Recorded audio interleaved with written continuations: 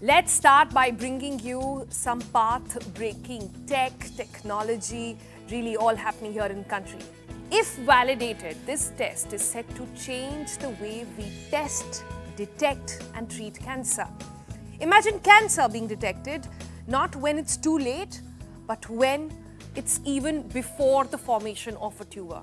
No PET scans, but a simple blood test. This is Tzar Labs. They have the patent on this particular test. Their Indian arm, the arm is called Epigeneres. They've done clinical trials on 1,000 people in India. Now, they are still awaiting a double binder test that will allow them to get larger global validation. But if validated, this Made in India test that we're going to be focusing on the show, that could change the way the world looks at cancer. Now, there is a lot that has been said about this test in the medical circles already, so we decided to do a deep dive. Here's a ground report. Cancer, the second largest killer in the world. 10 million people died of cancer in 2020. Every sixth death globally is because of cancer. Yet, it remains a black box. What causes cancer? What makes it spread? What makes it come back? There is still so much we do not know. What we do know, however, is that if detected early, cancer is a weak disease and can be fought. Now, there is a test claiming to do just that. Detect cancer early as stage 0, meaning even before the tumor is formed. It's also said to be a simple blood test that will give you all the answers. It sounds revolutionary and is happening here in India. So let's go and find out more. Let me start off with my bold claims, right? And then I'll tell you exactly why this is different. There are 3 global firsts that we claim. This is the first all-cancer blood test, and I say this with some understanding of the subject. There are 200 different types of cancer, 3,000 subtypes. We detect all of them from a blood sample. But not just that, we can detect it earlier than known technologies because we can detect it when it is still PET negative. That's technically stage 0, not stage 1. At this stage, not only can we tell you that you're at imminent threat of cancer, meaning within the next 6 months or so, or a year, you will actually be forming a tumor. We can tell you from a blood test which one. We can tell you this is breast, this is ovarian, this is lung, straight from a blood test. That's claim 1. Claim 2, this is the first prognostic test. So we get a reading for non-cancer, and if you're in a safe zone, we can tell you that you're not at risk of cancer for the next 1 year because we know the pace at which these markers grow. So if you're in a safe zone, we know that the fastest cancer doesn't go from here to a tumor stage in 1 year. You see the use case, it's like a blood test all of us need to do once a year, and we either catch cancer at stage 1 or before when it is infinitely more curable. Claim 3, and this is an important one for oncologists. We can tell you the somatic mutations, the dysfunctional pathway readings that you typically get from a biopsy of a tumor tissue. We could give it to you from a blood sample. That is Ashish Tripathi, chairman of Epigeneres Biotech Private Limited, a drug company that claims to have gotten lucky. They say while making a cancer drug, they accidentally found a particular kind of stem cell that reacted to the cancer drug. These stem cells were changing epigenetically and turning into cancer stem cells, and 1 billion of these cancer cells were turning into tumor. This, they believe, is a major breakthrough. Today, the way we confirm cancer is with a PET scan. What is a PET scan? Radioactive glucose, I inject it into myself. Because the tumor is growing so fast, it wants the sugar. And now, because it's radioactive, right, when I do a scan, it lights up. So an invisible disease, which you could not see, now becomes visible. There's a tumor here, there's a tumor here, right? The problem is that why is 1 billion cells important? Because a PET scan does not detect cancer unless you reach a certain size.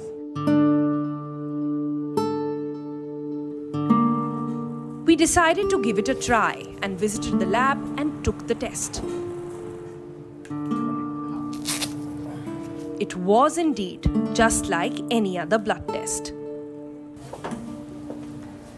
So I just gave my blood sample, and now we are inside the Epigeneres lab. It's the only one in India, and right here in this Mumbai lab is where the path-breaking tech, the methodology, the test was actually discovered for the first time.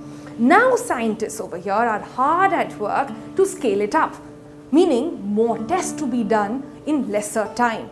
For this, they have to do something very, very hard. Isolate that stem cell from the rest of the blood cells and do it in record time to get that exact cancer marker. So let's go in and find out from the scientists how that's really going. How long does it generally take for you to separate the stem cells, that specific stem cell from the rest? So very precisely answer, like 3 to 4 hours it takes, and these cells are very tiny and you cannot see with the naked eye. So how tiny? So it's a 2 to 8 micron, and the separating from the blood is crucial, because in the blood there the other cells are present, like the lymphocytes. Their size is also the 4 micron, 6 micron. Yeah. So that's why this enrichment process and the separation process is very crucial. The tech is revolutionary, but after Theranos and Elizabeth Holmes' fraud, the medical world is wary of another blood test promising it all and wants to be thorough. Just to be more specific here, you had 1,000 people, 500 had cancer, 500 did not have cancer. Right? And now a few of them were in that elevated range, right, in the 6 to 10, which is what we call moderate risk. We did follow those patients and we proved that they actually developed cancer. So all these 1,000 were Indian? This 1,000 patient study was completely Indian, which is why we have 2 studies going on with NHS, one with a grant from NHS. How long will that take? Both the results are going to be out in Q2, so by June. Was there any downside to these tests at all? So look, the argument is mental anguish, right?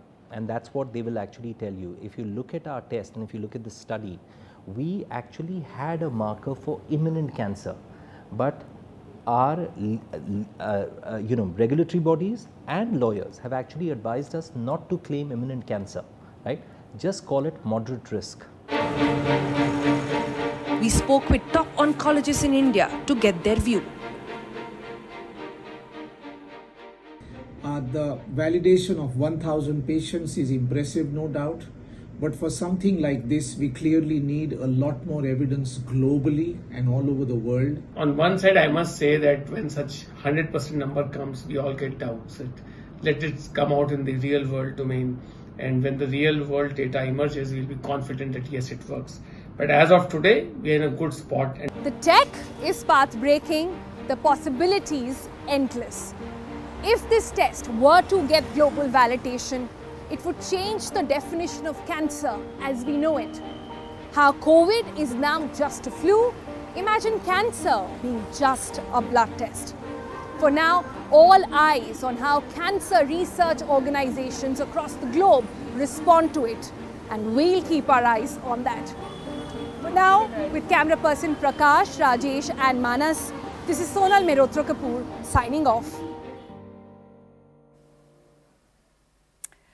All right, so that is all you really need to know about the test, but I'm sure you have lots of questions. So do we. That story wasn't enough, so we brought in the founders, the CEOs, and sitting with me is now the MD of Epigeneres. Ashish Tripathi is here with us in the studio. Please don't confuse with his face for a lot of people watching. The Tripathi family is quite an accomplished, family, and there's one very famous author we might not know about who's also from there. So that's just to put things in context. But Ashish, coming back to this very fascinating thing that you guys are doing at Tzar and Epigeneres. When we were doing this story, the thing that came to my mind constantly was that this has to be scaled up, available to a lot of people, and thus the question of pricing.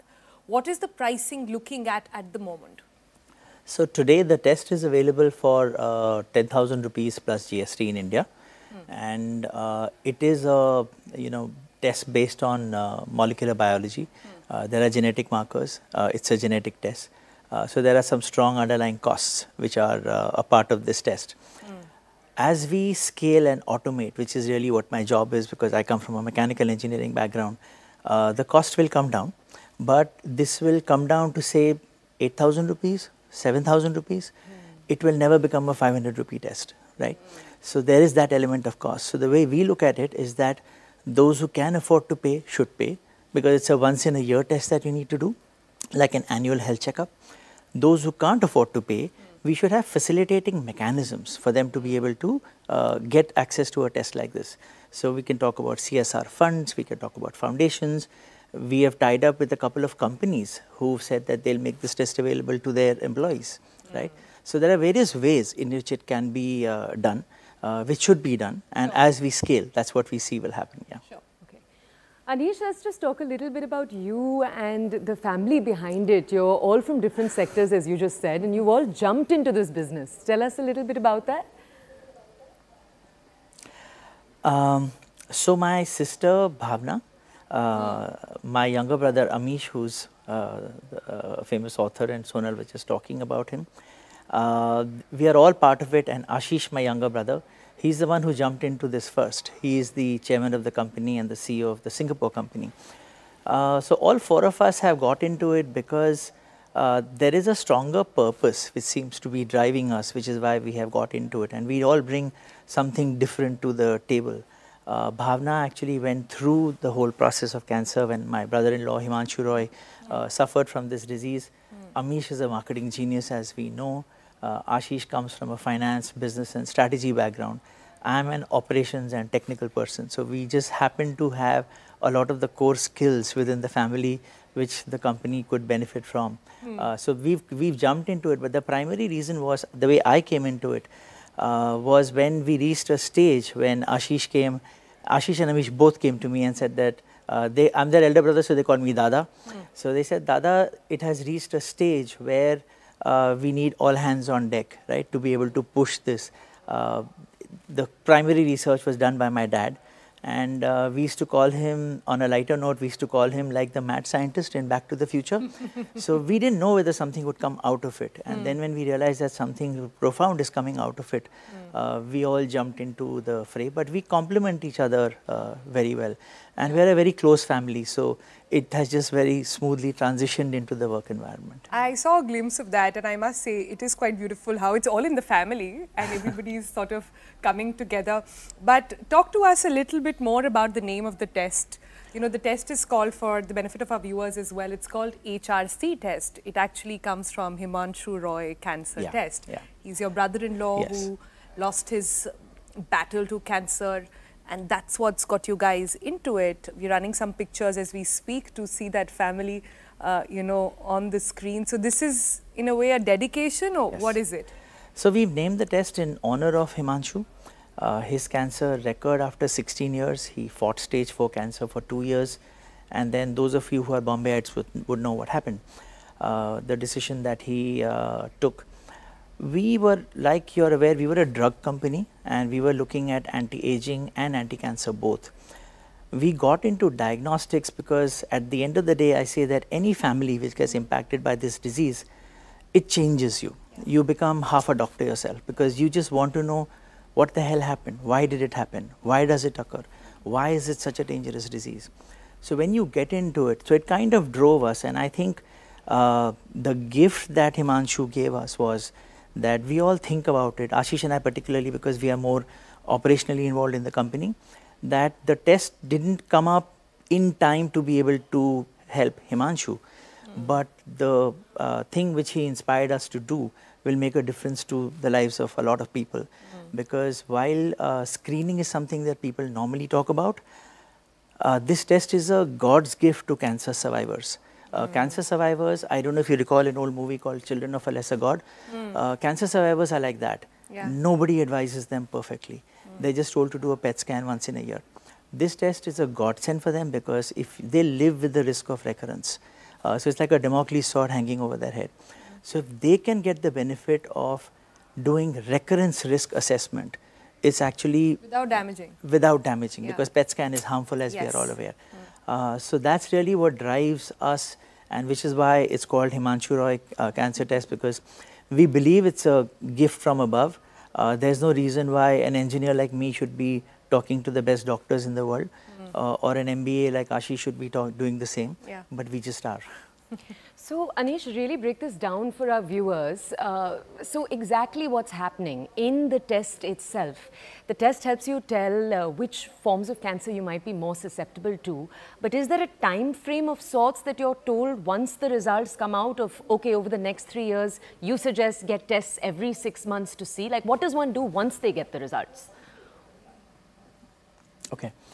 So, HRC is a test which we position as a risk assessment test, okay. So, I love analogies because it helps people understand. Right. So, I say that HRC is like a thermometer for cancer, right. So, like a thermometer tells you you have fever, and then you determine whether and when to go and do a blood test, so that you can determine whether you have dengue, malaria or something like that, right. So, HRC is like a thermometer for cancer. It tells you that everything is okay, or things are not okay but we are not sure, or things are not okay and it has connections with cancer. It's stage 0, right? So, that's what HRC is able to do. The process of detection or confirmation of the diagnosis will still be done through the traditional means of PET scan, biopsy, etc. But what HRC is able to do is to tell you that now you need to go and get a PET scan done, for example, right? So, that's the trigger. So, we envision this like an annual health checkup that all of us in the world should do once in a year. So, if you are blessed and you will never have anything to do with cancer, fantastic. But if unfortunately one is destined to get it, then we should catch it early, because that makes a huge difference. So, we say HRC is a test for occurrence risk assessment, which means for screening purposes, and recurrence risk assessment if a cancer survivor is going to get it again, right. So, that's what this is positioned for. So, this is not a predictive test, it's not a test which tells you you are predisposed towards it. It gives you the 12 to 18 month window that you have in what is called stage 0 before stage 1 occurs, and if we test it within that period, we can track the journey which a person unfortunately might be on towards early stage 1, and the end goal that we have is that if we can change the place at which cancer is detected, which globally is at stage 2, stage 3, stage 4, 50% of cancers get detected at that. So, our vision is that say 80% get detected in early stage 1, and if that happens, it will make a material difference. All of this will depend on how the global sort of validation comes on this, how these cancer organizations actually look at it. Like we said, it's a clinical trial on a very small group, just 1,000 people in India. It needs a much larger group for it to actually do that test. But thank you, Anish, for joining us, and good luck with everything that you guys are doing at Tzar. Thank you so much. Thanks. Pleasure. Okay.